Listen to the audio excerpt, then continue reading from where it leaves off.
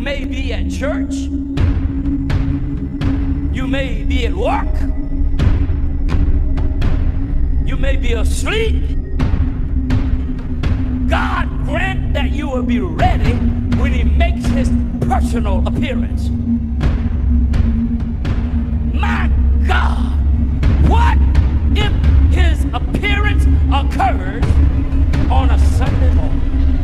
My prophetic word to you this morning is get ready! Get ready!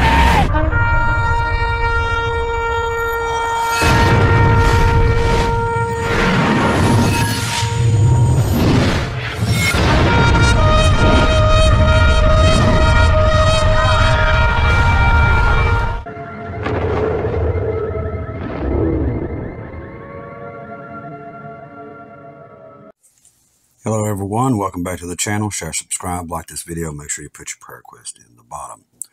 Hope you're out there having a pleasant eclipse day. So far we've had earthquakes here, believe that or not, in my area. And we've had them here in Kentucky also. So the earthquakes continue. Over 40 of them still going on in New York and New Jersey. So we're quaking and shaking all over the place. Now so far everything seems to be calm. I ain't heard no crazy reports of dogs and cats falling from the sky yet, but from what the Bible code tells us, it's after this that we got to be watching. Let's see. Well, first of all, I would need to thank Brother Virgil for sending me the laptop. He was concerned that mine was not doing as well and was having some issues, so he sent me a laptop that he wasn't using.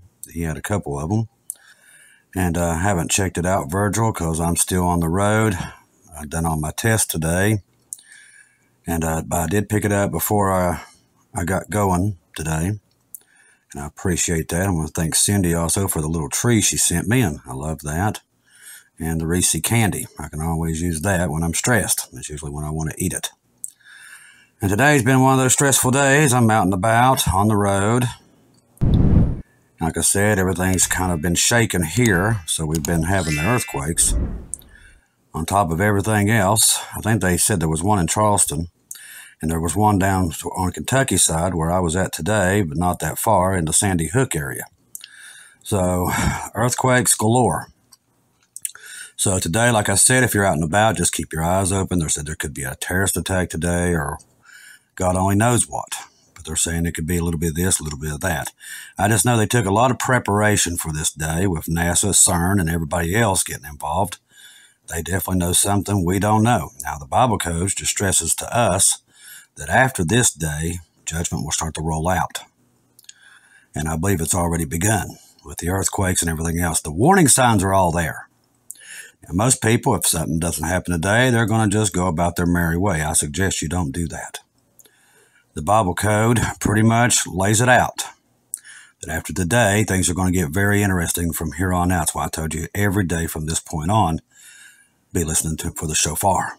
That's why we tell you that.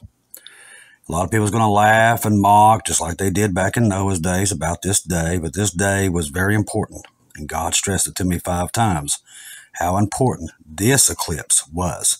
Well, everybody else says it's garbage and it ain't nothing. Let me tell you something. They're going to find out very soon that it was definitely very important. Let's see. Let's get on here and start going through the news. I had a bunch I'd like to talk to you about. There's quite a bit coming in as usual. We have the instability around the world right now everywhere. It says PM Netanyahu, there is a date for the Rafah invasion. This will happen. Now remember the other day God gave me the 10th, which is 2 days from now. So we need to watch and see if maybe that is it or when Iran strikes them. But for some reason that popped in my head. Could be nothing, but we'll wait and see. Israel has set a date for a long-planned invasion of the southern Gaza town of Rafah. Israel Prime Minister Benjamin Netanyahu, I will learn how to talk eventually, people, declared a video briefing on Monday night in numerous reports of progressing hostage talks with Hamas. Today I received a detailed report on the talks from Cairo. Netanyahu said, we are working constantly to attain our objectives. First and foremost, the release of all the hostages and achieving the total victory over Hamas. He emphasized the victory requires entering Rafah and eliminating the terrorist battalions there. This will happen. There is a date. shortly after the White House said it's not received any information on the date regarding an Israel operation in Rafah, which our country is trying to control Israel. That's what the code says, and that's what we're seeing in the press. Amid increasing protests against Israel's government in recent days, an Israel delegation traveled to Cairo and to negotiate an improved offer to possible final push to reach the ceasefire before Israel armies enter Rafah. Now, he just said they're going in no matter what. The U.S. mounted a pressure campaign. That's the one where God is not very happy with, and we're about to see the consequences of that, to prevent Israel from entering the town, which shelters hundreds of thousands of Gazans who have fled the fighting.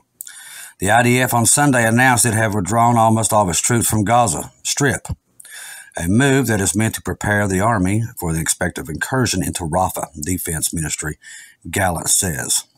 Now, the White House stated on Monday the new offer has been sent to Hamas, and all the sides were waiting on a response. Hamas pretty much already said it's garbage. Contracting numerous reports to international and domestic media outlets over the 48 hours, an Israel official told the Times of Israel on Monday evening the two sides aren't even close to a deal yet, like I just said. Hamas, the official said, hasn't yet provided a list of the Palestinian prisoners it wants Israel to release, while Israel hasn't said which prisoners it would be ready to free in a potential deal. Israel would release 900 terrorists from its prisons in the first phase of the deal, including 100 who were serving life sentences, Al Jazeera reported on Monday. The return of civilians to the northern port of Gaza Strip is the focus of the current negotiations, the Israeli office told the Times of Israel, noting that the talks made clear that Hamas leader in Gaza, Sinwar, felt it was a strong position. An Israel senior official involved in the talks told Army radio on Monday evening that very significant conversations were held in the last hours. The U.S. has taken sufficient lead in exerting heavy pressure on the mediators. In other words, trying to force Israel into something they don't want to do, which we're about to see the outcome of that. The American proposal is far-reaching. It has very broad mandate. No one can say that Israel's rope is short. All the elements are the movement IDF forces to return of the Gazans to the northern strip of Gaza, he added. Israel's political and security cabinet will meet Tuesday evening to discuss the progressing hostage deals and preparations for the Rafah operation due to the possibility of making a final decision on regarding both issues. What we have is America trying to insert its control over everybody, including Israel. Now, that's why the X was formed today. That's what the Bible code tells us. It's right there. It's very clear. Jesus actually signed it himself with the Alpha and the Omega, his Aleph and his Toph, which is basically his signature, which is also the signature that is being placed over America today. It's not just an X, it's an Aleph and a Toph. That's the beginning and the end. He let us know that the beginning and the end is here. Most people that think that's hilarious and everything else, they will shortly find out that it's not that funny. Now, we've been trying to wake people up for years that this was coming. God told us over 3 years ago to get ourselves ready. And that's what we've been doing. We've been telling everybody, shouting to the rooftops, just like God was shouting to the rooftops today with this X. Most people thought, just like we thought they would, it's funny and it's hilarious, and they mocked him. But that will come back to haunt them very soon. It says U.S. fortifies the Baltics. We talked about this, about what is going on in the Baltic region. I told you that literally the Baltics look like World War II. Says the U.S. fortifies the Baltics and the Scandinavia ahead of developments NATO command center in Kiev, German bridge in the Suwalki corridor. The U.S. is setting up arms and ammunition depots in Scandinavia. I will learn how to talk eventually. German and Russian soldiers face off in the Suwalki Gap corridor from today as the development of a German bridge in Lithuania begins. The Germans will try to stop together with a Polish army as possible Russian advance from the Belarusian Kilograd. It's what we've been telling you about this gap and how important it is. Russia wants the gap, okay? It's a 90-mile stretch. I know it don't seem like a lot, but it's very mountainy, not easy to access. So it's hard for NATO to defend this gap. The gap exists between Poland and Lithuania and Belarus and Kaliningrad. Kaliningrad, in case of a World War III, which we all know is coming, God's pretty much told us, they've got to have that because the only way to Kaliningrad is by air. Now, if there's a World War III, they'll shoot the planes down, so they know they can't go by air, and they know they can't go by sea. They'll sink their ships. So the best way is a land crossing. So they want to take the gap so they can get in and out of Kaliningrad. That's what the whole purpose of this is. The first German soldiers arrived a breath from Russian soil today. Now, I'm telling you, see, all this stuff's building up. We're right at the cusp of this. The German Defense Minister, Boris Pistorius, described the start of the mission of a German brigade in Lithuania as a key step to improving the capabilities of NATO forces and an important day on the something. This is the first day since World War II that they have permanently seen such a unit out of Germany. He said today from Berlin during a farewell ceremony to the initial command of the Lithuanian brigade.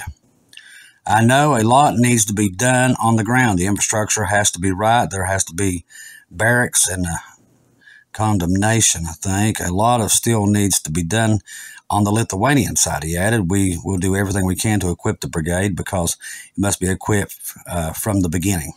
Now, we told you they were sending a lot of German tanks and everything else was being shipped to Lithuania. So that stuff is on its way and it's been on its way for about a week, so it might probably already be there. The brigade, which will be designated Panzer Brigade, boy, we're going back in time, 45. Okay. We were fully operational by 2027. That'd be too late because it'll be that stuff's going to start happening here in the next couple of months. Will consist of approximately 4,800 permanent soldiers and approximately 200 civilian personnel of German forces and their families. You know, that they're going to have to hurry that up. The Russians, of course, talk about the dangerous escalation and say that they will take countermeasures. NATO center in Kyiv, simultaneously with the increase of NATO forces in the Baltics, NATO established an advisory body in the Ministry of Defense of Ukraine, in which representatives of the member countries of the alliance participate. Now, I've already told you, there's tons of NATO troops there from all kinds of countries, and they're keeping them in schools and hospitals. They're already there. The press is not going to release it. The countries, and people won't believe us, as usual, because the press won't talk about it. So if the press don't talk about it, people don't believe it. And that's just where we are today. But usually everything we tell you, within 4 to 5 weeks, it comes to pass every time. That's because we get the news, we dig for it, we find out what everybody's talking about. We don't take these main media networks that are in America and around the world. We don't take their information because it's garbage. According to Moscow, this is a committee which will not only exercise internal control, but expand powers. See? This is right on Russia's doorstep. The Russians imply that the committee will be the NATO-Ukraine liaison and prepare for the arrival of French and other forces in the country, which has already happened. According to the same sources, the arrival of the French forces will be through Romania and not Poland. The Russians believe that Romania will become the central hub for the transfer of forces to Odessa. Now, Odessa is a place what Russia wants also. From Ukraine, the committee includes Ukraine expert of national international projects under the auspices of the Ministry of Finance. Some of these names. Minister of Foreign Affairs and Deputy Minister of the Deputy of Defense, Yuri. Wow. Can't even say that last name, can't even pronounce it. As the representatives of the Western countries in the commission, they're head of the External Oversight Service at NATO headquarters. Says the surveillance program analyst of the Office of the Inspector General of the U.S. Department of Defense, Joseph, the head of British Internal Audit Company, JC Audit Training Ltd, John Cheshire, as well as an international expert. So these are just names that's going to head up this new base. The United States is building a large stockpile of weapons and ammunitions in the Arctic. Let's see what this has to say. The United States plans to build a large weapons depot in the European Arctic region. That was reported by the Finnish newspaper. The publication notes that the reason for the U.S. decision in the accession of Sweden and Finland to NATO. Says the Deputy Commander of the U.S. Army Logistics Service, General Christopher, spoke to the upcoming construction of the large weapon depot in an interview. According to the American General, this most likely location for the construction of this large weapon depot is Norway. However, no final decision has been taken on the matter yet. The fact is that the stockpile are also interested in the construction of this facility in the territory. Says individual NATO members have shown increased interest in building weapons production facilities and ammunition depots on the territory. For example, the famous businessman Evan Tudberg has already announced his intention to create a cluster of munitions factories in Estonia. It is worth noting that the businessman partners in the project will be a founder of the American PMC Blackwater. Go figure that one out. Eric Prince, the former Swedish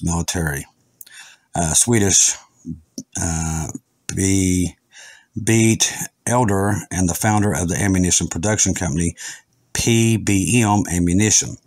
Simply put, the United States is preparing for the logistics for the Nordic and Baltic countries in case of war. Sea Shield 24 launched in Romania. Simulation of the transfer of French forces to Odessa, which is in Ukraine. The NATO naval exercise Sea Shield 24 began in Romania. The opening ceremony took place in the port of Constanța, which is the only port that is still there in the Black Sea that we can use. In addition to Romania, troops from 12 NATO countries are participating. More than 2.2 thousand military personnel, 27 ships, 17 aircraft, as well as 91 vehicles and vessels are participating in the exercise. The Chief of Staff of the Romanian Navy, Vice Admiral Pinate, noted that the main objective of the exercise is to deal with the enemy's submarines, as well as to deal with the potential enemy in the airspace of the Black Sea and the Danube rivers. In addition, the Sea Shield should increase the level of interaction between the combat units of the participating countries. And I'm telling you, it's literally sounding just like World War II all over again. According to the press service of the Romanian Ministry of Defense, 10 of the 12 states are member NATO nations. These are in addition to Romania, U.S., Britain, Bulgaria, Greece, Turkey, France, Italy, the Netherlands, and Portugal. 2 more states are not part of the alliance, Moldova and Georgia. Exercises will take place at sea on the coast of the Black Sea, as well as there in the Danube. It should be noted that the particular exercise of a particular interest, French forces will pass through Romania when they head to Odessa.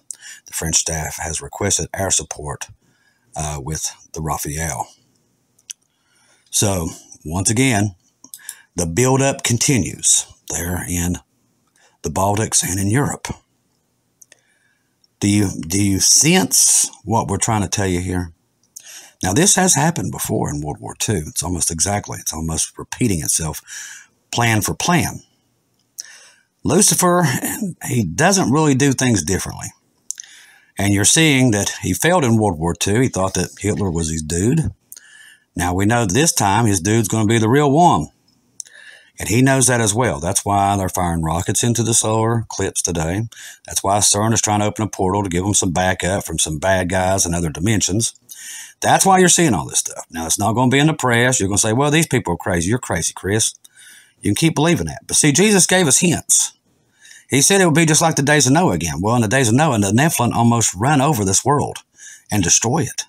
Why do you think there was only 8 pure-blooded people that the DNA wasn't corrupted, that got on the ark? That's why. The bloodlines was gone. Now, we've been tinkering around with the DNA too, trying to create artificial babies and everything else, and that's a no-no. When you start dabbling in that stuff, that's when God puts an end to it, just like he did last time. Now, while the world laughs at this solar eclipse, and they go about their times drinking and having a good time today, they will soon find out that disaster is upon us. They won't see it, just like the people in Noah's time. They wouldn't see it either. They laughed. They mocked. We've told them all the math's there, all of our research is there. God has given us the dreams, the visions. It's all there. Like I've said, he's done everything but put a sticky note on everybody's refrigerator in the world. But the rest of the world chooses not to listen to him. We are. Trust the gospel, 1 Corinthians 15, 1-4. Jesus died on the cross for our sins, past, present, future. He died and was buried and rose again on the third day according to the scriptures. Trust the blood of Jesus. We're out of here anytime now. If you're lost out there, do it tonight. Do it right now. Call upon him and get saved. Say, Jesus, come into my life right now. I'm done with this. I don't want to be here. I want to go with you when you come. And you call out to him and trust that he died for you and me and shed his blood for it. And you will be sealed and you don't have to go through this. Because I'm here to tell you, after today, it's all downhill. I mean, he's going to tell you that's garbage, but they'll soon find out also. God's given us too much proof, too many signs. Too many watchmen are all saying the same thing. We're all on the same page when we're going to tell you that he's on his way. And he's not happy. America has ditched Israel. Now Israel is all alone, just like it said it would be. And here we are. Jesus is on his way to get the bride. Be ready. I love each and every one of you. If I don't see or hear from you again, I'll see you in heaven.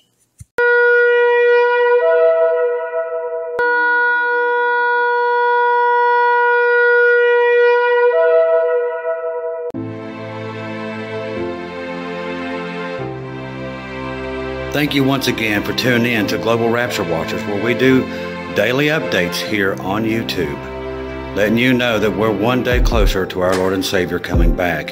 Thank you for all the support for this channel. This channel was created for God's sheep, those that are waiting for their Lord and Savior to come back and get us in these last days. We do updates once to 2 times a day here on YouTube. Thank you for all your support for the channel. God bless each and every one of you.